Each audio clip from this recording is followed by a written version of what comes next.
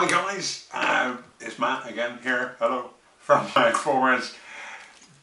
Hands-on with the maths activity book. This is really cool, really cool.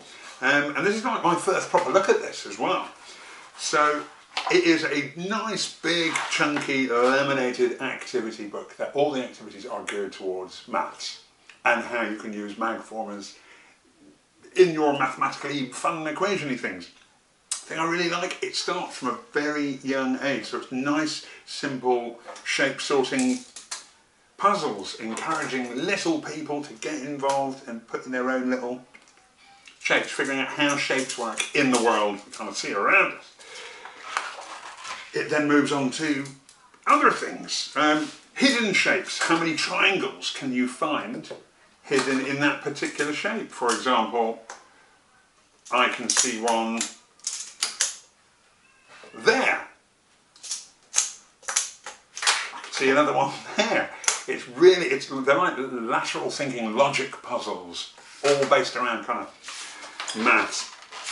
And these are huge. I really love these. I mean, you can take these out if you wanted to. It comes like in a ring binder thing, so you could take them out, use them as placemats at tea time. So when the kids are kind of nibbling down on their food and you want to try and keep them quiet, give them a couple of Magformers pieces, they're playing with it. But it literally covers everything from fractions, from 2D to 3D nets, very ancient kind of shape puzzles where you've kind of got to fill in the shapes. What else we got? God, numbers, so adding, maths, add addition, subtraction, patterns and symmetry, little mini Sudokus, solid shapes, how to make things from a net, what does this particular shape make? This is a jam-packed full of fun educational activities for old and young children as well. It's good for me, give my brain a bit of a workout. The good thing as well, obviously, like any good old maths book, your answers come in the back as well. So, but no cheating, no turning to the back to check on your answers. Instead, try and figure them out yourself. So, there we are. I mean, this is absolutely amazing. I really love it.